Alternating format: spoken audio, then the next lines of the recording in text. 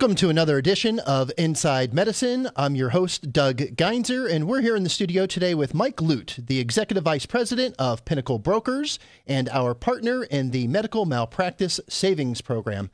For those of you new to the Inside Medicine show, we broadcast live right here in the studio every single Friday at 10 o'clock in the morning, and you can catch us live online at vegasvideonetwork.com/live. If you missed the show, you're able to catch us on YouTube, iTunes, pretty much everything that's out there.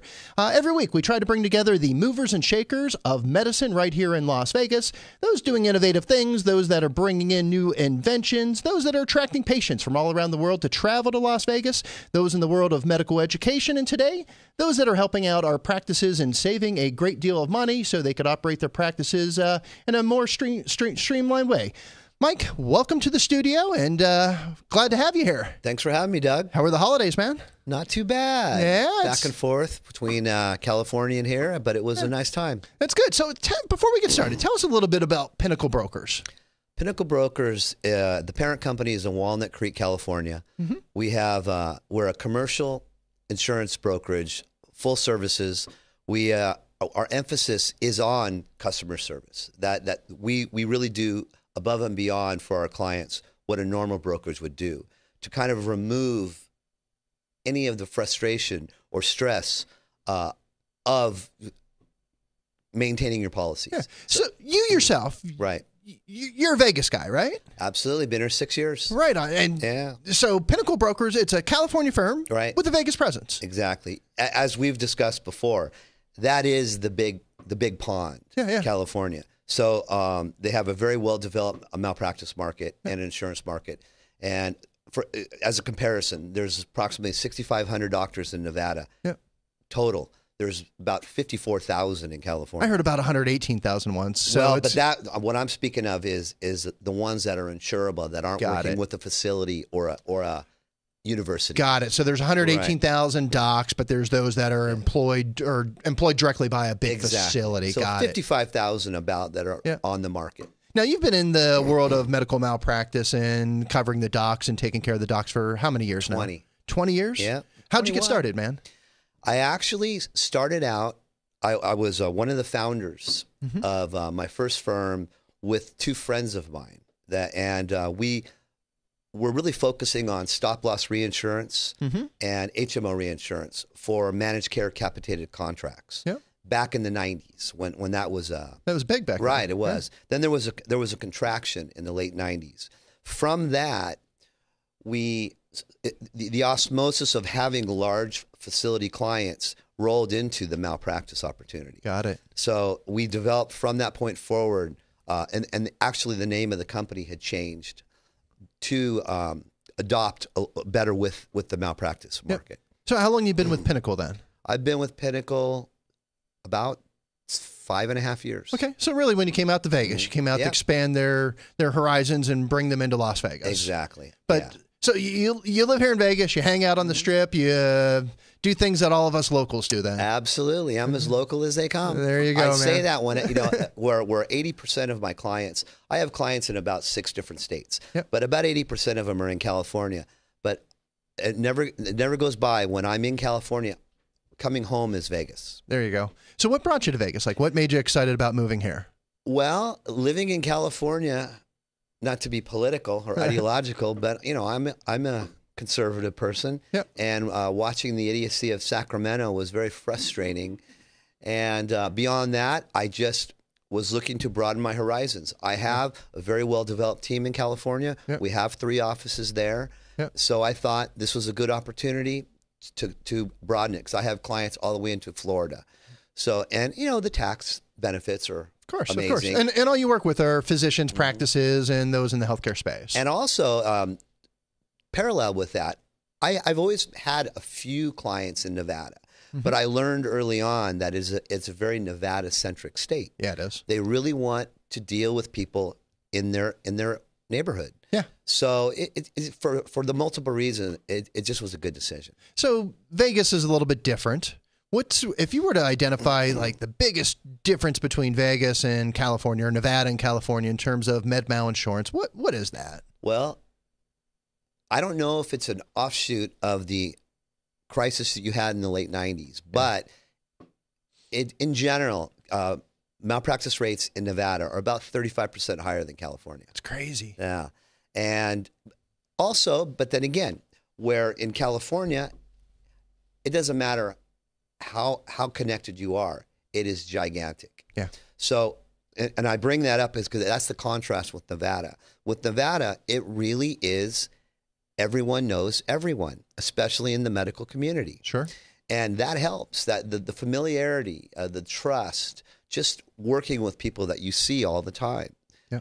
Between restaurants or at your place of employment. Yeah. It just, that is the most noticeable difference that I found. Yeah, so I've been in Las Vegas for about 24 years now. I didn't really get deeply into the healthcare space till the late 90s, got involved with Las Vegas Heals in the early 2000s. And just as I was getting involved, we had what we called back then, code word CODIN, Keep Our Doctors in Nevada. And it was the runaway med mal rates were going crazy. It's some of our OBGYNs, their rates quadrupled and fivefolded, and it was nuts. And Kenny Gwynn, our governor at the time, had to call a special session. We were able to get a medical malpractice cap in place. So a tort reform cap at $350,000. And when that happened, everybody was waiting for the premiums to come back down. I don't think they ever did. Well, that actually flows like an economy. There's what's called the hard market and a soft market. Yeah. And due to the economy over the last, say, 10 years, this has been the longest soft market there's ever been. But what happens is, see, normally with a hard market, you basically have all the markets, all the markets, the rates are at their high. Yeah. And that just works when the economy is fine. But as things really contracted, the rates get lower and lower and lower and lower. And then you reach a bottom where it can't go any lower because of the Department of Insurance. Yeah. Rates are all regulated through that. But at the same time, we had a phenomenal economy or a phenomenon in the economy where doctors still couldn't pay their premiums. Yeah. And so that's what's really kept it at a level right now. So that created what you were talking about, where they still couldn't, pay their premiums. So yeah, that kind of gets to the crust of why we're here today. We want to talk about the medical malpractice savings program. So just for the audience that's out there, to give you a little bit of highlight behind it. So Las Vegas Heals organization, largest healthcare organization in the state of Nevada. We serve employers that employ probably about 34,000 healthcare professionals out there, constantly listening to our members. And at the same time, we want to be able to serve a larger population. A lot of those are the smaller practices. And we went out and we started talking to them, going, where are your pain points? What's causing you issues? And obviously, reimbursement issues are huge with all of our practices. Our docs just are not getting reimbursed enough or paid enough. I hate that word reimbursement, but paid enough. So we started looking at that and we went, well, we're gonna attack that, and we're doing that in this next upcoming session. But in the meantime, what can we do to cause some relief? How can we ease their pain today? So as we started peeling apart some of their profit and loss statements, we looked at the expense side. And typically the second largest line item in their expenses is medical malpractice insurance. And we went, how do we reduce that? Can we bring that down? And I think that's what brought you and I together was, hey, look, here's this group from California. They've got a substantial presence there. They've got relationships with all of these large, the upper insurance companies. And can we leverage that buying power? So tell us a little bit about, you've been able to save some of our members on average, 35%. We saw one come in before the holidays. It was almost 50%. Correct. How are you able to do that? Like, what gave you the ability to walk into a practice and save them that kind of money? I learned early on. I learned early on that what you're saying is exactly true. It's a substantial drain on the operating costs when you're paying $50,000 to $100,000 for your malpractice insurance. And once again, you're getting delayed reimbursements, lower reimbursements through Medicare, and it is a problem. So that was something that I identified where I could go into someone. See, doctors are very they don't make change very often. Yep. And so in order to get their attention, it was something that you could realize that if you could save them money on the malpractice, it opens up a lot of doors for other things. Yeah. Hiring new staff, whatever it is, but the operating costs. So because of my book of business in California and Pinnacle's, we have strong relationships, direct relationships with all of the in-state carriers, and we work with the best wholesalers in the country. I don't waste anybody's time. So when I bring something to an underwriter, they're going to do what they can for me. Yeah. Because of the size of my book with particular carriers, where an average broker would have to, let's say you identify someone that's willing to take a look at a quote. That broker would need to give them an app, then they get the application back, some other accompanying information, send it to the carrier. The carrier messes around with it, and within about a week or so, you get an indication. You'll receive an indication. With me, I say, this is my guy, this is who he is, or his specialty and his retro. Give me an indication, and I have it in 30 minutes. That's huge. I'm able to do that, and because of that, it created more success. Mm-hmm. The more you can streamline your process, the more successful you become, the more you can help the physicians. Yep. My sole goal, my straight line is always helping the physicians. I've said that at every firm I've worked at. Because they've all hired me, they've recruited me in. I haven't had to go look, but I make that rule. I'm going to lower the premiums of your existing doctors, and this is the way I do things. My sole concern is the doctor first, the firm second. Yep. And that's the way it works. So this program, it's not exclusive to one insurance company. This is put out to multiple lines, and you're able to find the best bid. And that's actually something that developed from previous programs that I've done in this nature.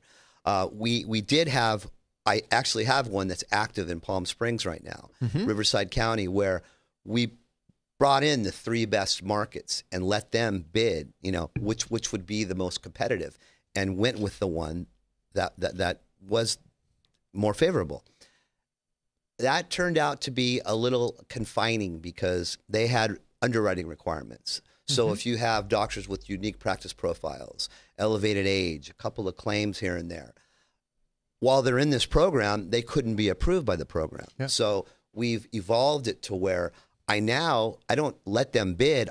I let the best markets to participate so that we can meet the need of every situation. So this isn't your first time to the rodeo developing one of these programs. No, we've You've done this before. 4 or 5. We have at least 700 doctors in different states that are in programs like this. That's cool. Well, we were hoping to top all of that here in Las Vegas. Vegas. So that's that is our goal. So Absolutely. we set out as we heard the pain points from our doctors go, wow, we're just not getting reimbursed enough.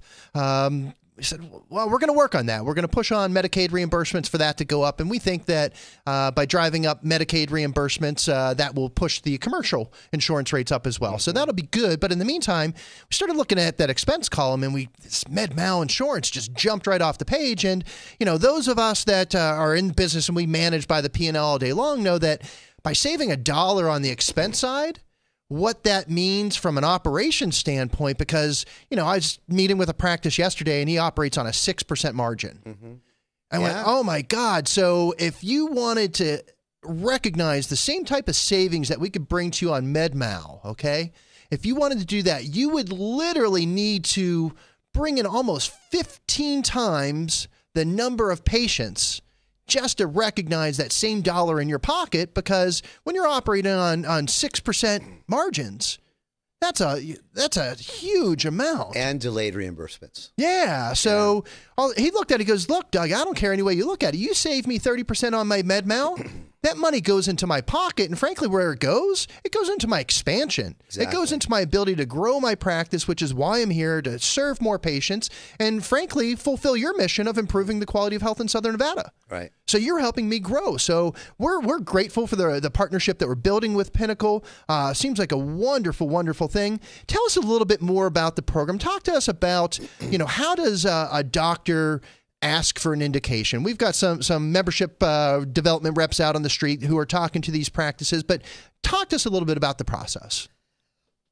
I developed this program, and all of these programs that I do, I get an assurance from the markets that they're going to give us immediate indications with almost no information. Basically, what I'm able to do is they have the price structure for this program, and they can do maximum credits and then above and beyond discounts because of the affiliation of the membership. Yep. So they already have the numbers. So because of that, and they know that they're dedicated to this program, all I need is the name and the specialty. I forward that to them. They have records themselves of all of these physicians. Of course. And so they will immediately send us back an indication with maximum credits allowed. You know, of course, underwriting must be done. If there are small changes due to a claim or something else, that will be factored into it. But you're still going to be receiving the maximum discount. And the way they're able to do this is, like I said, buying power. Yep. One doctor, you get your price. But even if you have a loose affiliation like this, a membership program like this, they know they're going to see every one of them that comes in. So they're extremely generous, and they take a chance on it. So they give us maximum discounts. And then they'll even factor in allowable discounts, claims-free, risk management on top of the Vegas Heals discount. So it very quickly gets to the 30% range. Yep. See, this is why we've kept it vague in the sense that you never know. Every situation is a little bit different. But for what we've seen at this point, like you said, 30 to 50%. It's just a wonderful thing for the doctors. Yeah, I want to put a little context. So it was amazing. Right before the holidays, we had a new member that joined, and they joined for this program. They had not been a member of Heals before. They wanted access to this discount. They couldn't get to the discount program until they became a member of Las Vegas Heals. We got the indication, and initially the indication was a little bit off. When we got to the actual application, we saved this practitioner almost 50%. True. And without disclosing the practice or who they are, their specialty, that amounted to about a $9,000 savings. So here's this doctor saying, hey, I'm going to join Las Vegas Heals. I'm going to pay $1,000 because they're a mid-sized practice or a good-sized group, but I'm immediately going to recognize a $9,000 savings before I even take advantage of any of your other benefits. I'm $8,000 ahead. She's actually with a better carrier too. That's huge. The policy form is better, but yeah, and that is with an individual doctor of a lower severity specialty. Imagine the savings for an OB, orthopedic surgeon, and as a matter of fact, I just sent over one for a group today. They'll probably save $39,000. Wow. Per year. That's big. Yeah, it really is. And it's a wonderful thing. Like I said, this is only to aid the physicians, nothing more. So is there a sweet spot? And what I mean by that, so we've written some policies for some individual doctors, got some multi-physician practices coming in. How big is too big? How small is too small? What does that look like in your world? Are you pretty much able to insure anybody? I could insure anybody. I make sure that I have my relationships will do whatever I need them to do for the benefit of our clients. And because of the Vegas Heals membership, they're going to give the same discount to any member, no matter how small, no matter how large. Yep. Let's get back to the process. So you develop an indication, you deliver it to the practice. Practice goes, hey, this looks awesome. How do we advance that? What's the next stage? This is what I was saying earlier about service. Yep. We do almost everything for them. Basically, one of the girls will deliver an indication. If they express interest, they'll email me. I will have someone send them a partially completed application with the redundant information. They look it over. They complete it with the other items needed.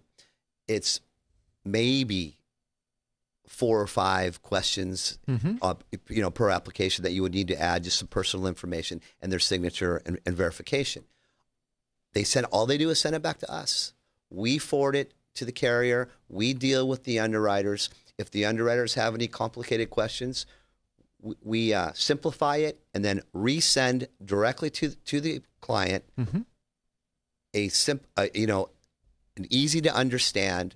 Please answer the below questions. Yep. They answer the questions. They email them back. We have the final indication, a formal offer. They say, sure, looks good. Let's do it. They reply back that they're interested. We go back to the carrier. They send us all the pages that need to be signed to accept the offer. We forward it to them. It's done. That's nice. We could even aid them in the help them with the cancellation of the current policy. Let's pause on that. So we've had a lot of members that have been led to believe that they could only renew their insurance on this anniversary date. And they go, Doug, I just renewed my policy last month. You're going to have to wait. Give me a call in December of next year. Is that true? Absolutely not. That is indoctrination by the standard markets because they want to instill this fear in you that you just have to honor the anniversary date.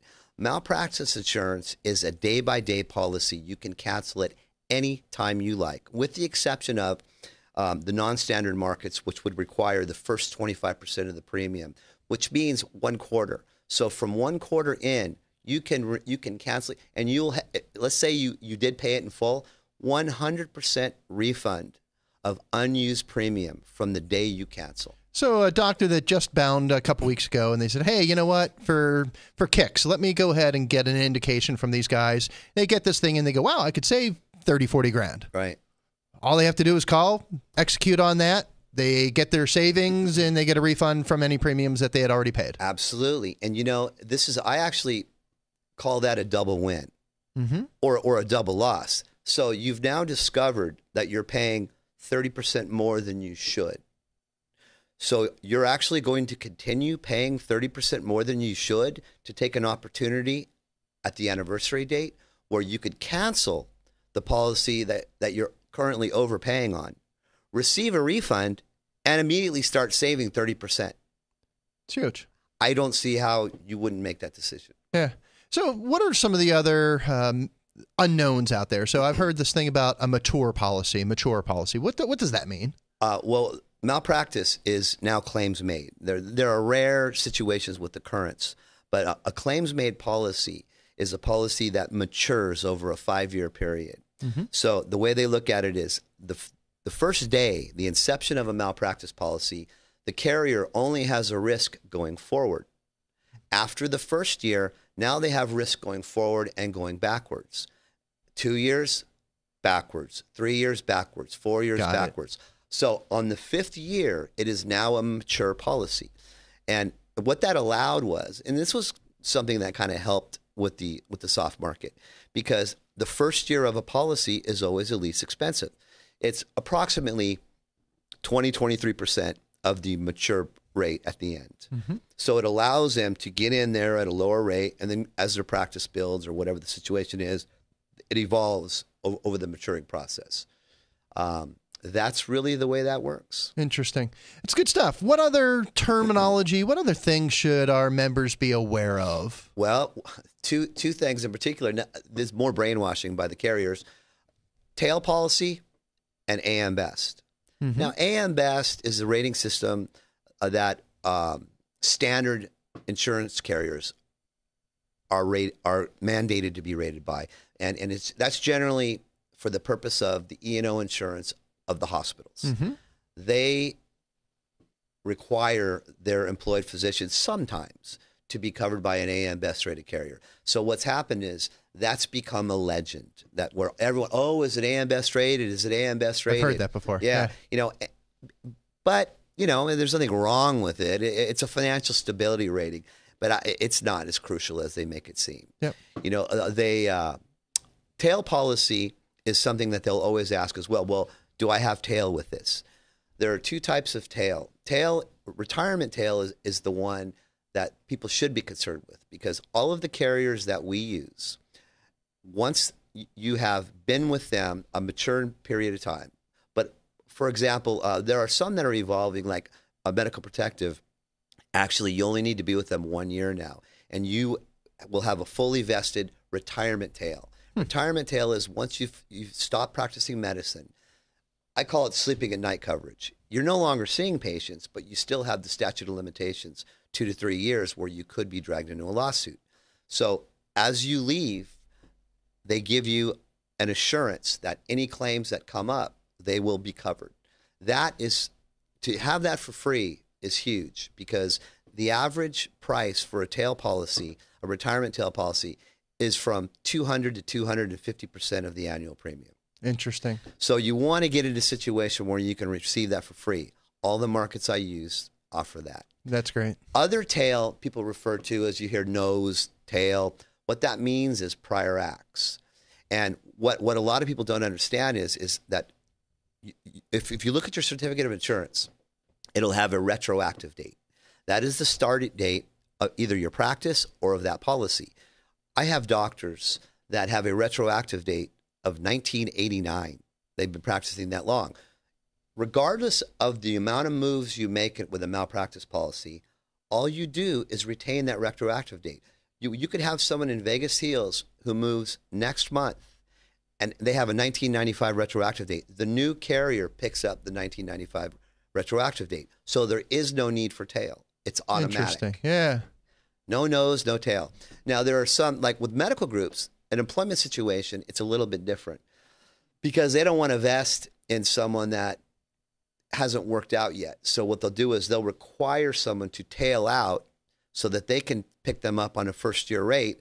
But usually in the employment contract, to pay them back for that, they will give them tail when they leave.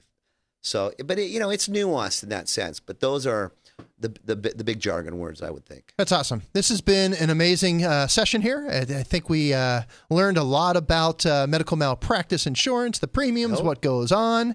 Las Vegas Heels values the partnership that we're building with Pinnacle Brokers. We look forward to providing these great discounts to our members and probably more importantly, our future members. So for those of you that are looking to take advantage of this program, you could just go to the website and simply fill out a form. It is lasvegasheels.org/MSP for Malpractice Savings Program. Again, there's no harm in asking for an indication that may be able to save your practice 30%. It's a substantial number. I think it goes straight into your pocket, so that's a good thing. I appreciate everybody being here today. Mike, thanks for coming into the studio. Thanks for having me. For another edition of Inside Medicine. We broadcast live right here in the studio every Friday at 10 in the morning. If somebody happens to miss the program, you could always catch us on YouTube.com, our iTunes channel, Roku. We're found pretty much everywhere. This will be posted up on Facebook and all of our wonderful social media outlets that are out there. We look forward to seeing everybody back here next Friday, 10 o'clock. And Mike, once again, thanks for coming to the studio. Got it. Good to see you.